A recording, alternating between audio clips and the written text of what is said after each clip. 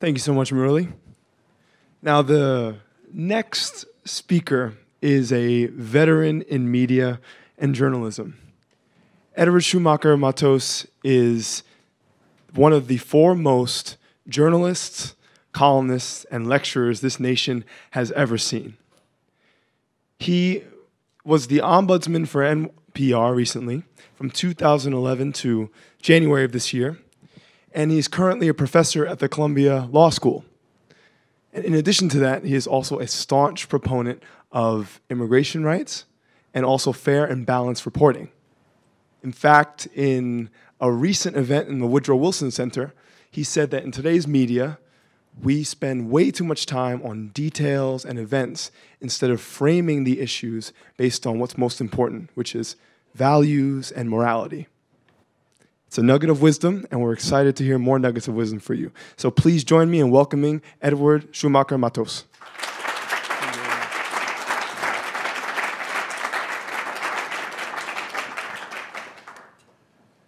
Thank you. Let me tell you a story about a boy. It's not a love story. But it is about a boy who had a dream. It was a dream to start a newspaper, of all things. This was long ago, especially for many of you in your generation, this internet age, which is to say it's about 10 years ago. The boy had worked for major newspapers, the Wall Street Journal, New York Times, Washington Post. He actually had learned about newspapers here, at the Fletcher School, at the Murrow Center, where the bug bit him to do this, and he started working part-time for a small paper, the Quincy Patriot Ledger, south of Boston. So he really felt he had the winds at his back when he wanted to find this newspaper, because only like 200 years ago, the first mass newspapers were founded just down the road in New York City, when some guy had the bright idea to print penny newspapers for the masses. And then ever since then, different levels of technology were introduced. We had radio. Well, actually, first we had the telegraph, then radio, right? Then television. And they just layered one on top of each other. And what they really did was make mass media even more mass. And they created what you might call a pipeline model for information. The barriers of entry to compete in mass media were so high, the costs were so extraordinary to buy a printing press, buy a TV station, even a radio station, were such that few people could do it, and information was controlled by either big media companies or governments, right? And information flowed through these pipelines, and from one end were these producers, and at the other end were the rest of us, known as the audience. And these guys spoke with authority, and we believed them. And I wanted to be on their side, right? But I had to raise a lot of money. Oops, I already blew the story. We know who the boy was. But I had to raise a lot of money, and I did, $45 million. And I didn't start one paper, but 4 papers in Texas. They're in Spanish, but that's really irrelevant for this because they served a huge, underserved audience, the way newspapers always did, the way mass papers always did. And when we launched those papers, they had tremendous readership, far surpassed every readership goal. Won all kinds of prizes, but only had a problem. Money, revenues, advertising. Something had happened between the time I first dreamed up this newspapers and launched them. Right when we launched the 4th paper, advertising for print began heading south. This was in 2005. It hasn't stopped quarter after quarter after quarter. Not one quarter since then has advertising for print even blipped up a little bit. Straight line graph down. My daughter, who's a singer and songwriter, wrote a song that went, down, down, down, down, down the drain. You're never going to see that money again. And there went that $45 million.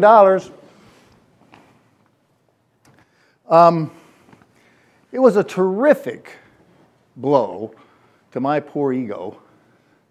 And I decided I had to figure out, okay, what happened? And I dedicated myself to really studying about this new digital world that we live in. Of course, we had a website, like everybody has a website, just kind of nifty, but that wasn't good enough.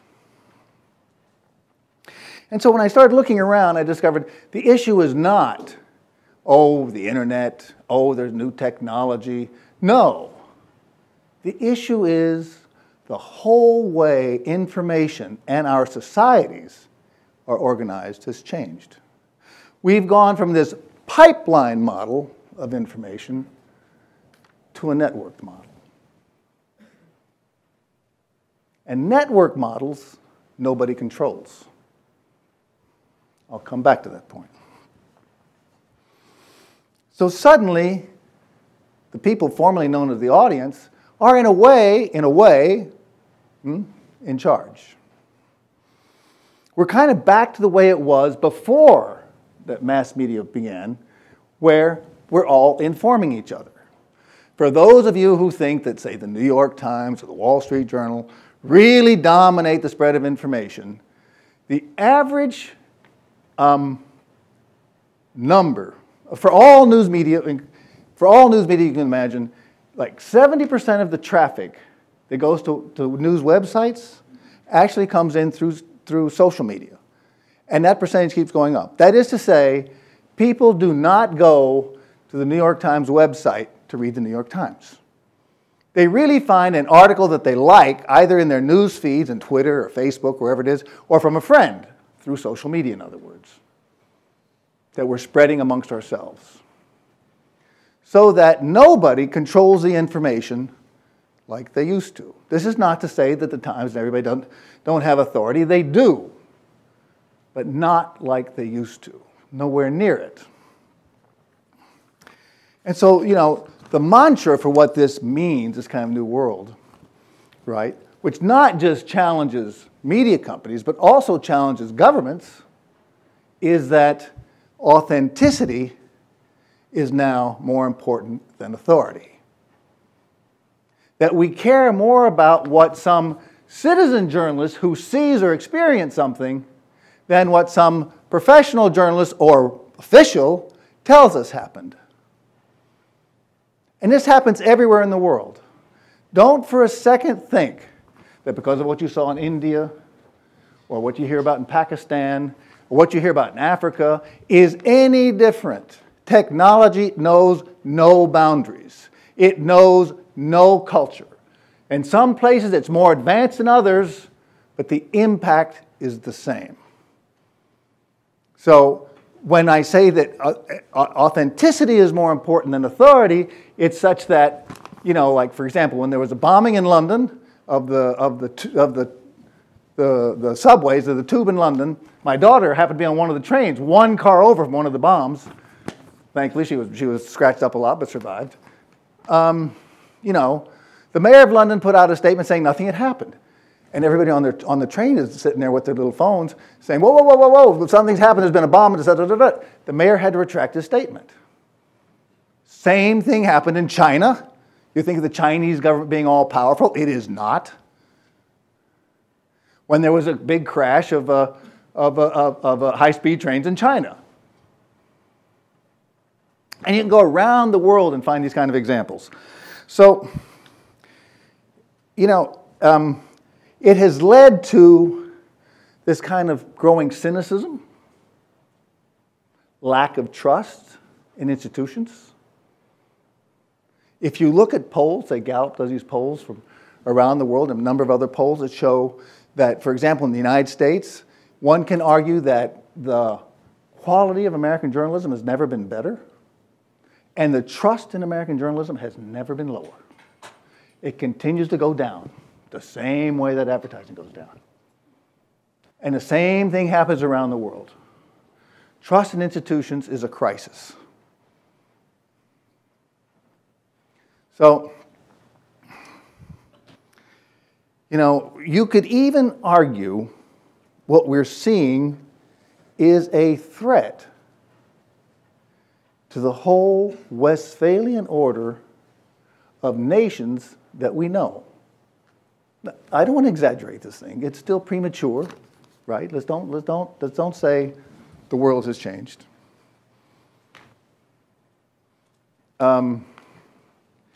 So if the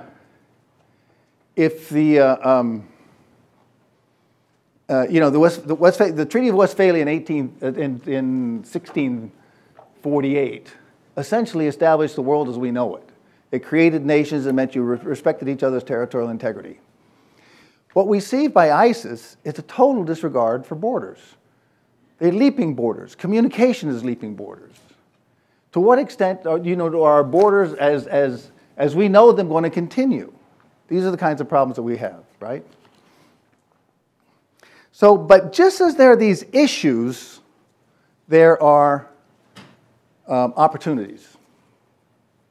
And they're for Fletcher, for all of us sitting here in this room. First, let's take a look at the media landscape so you can picture this place where Fletcher could be in the landscape today. We know the mainstream news media is in crisis. The business models don't work. The ad model does not work online. The New York Times would collapse tomorrow if it had to rely on what it makes from online advertising and online subscriptions, not to mention every other media company that we know. So, that being the case,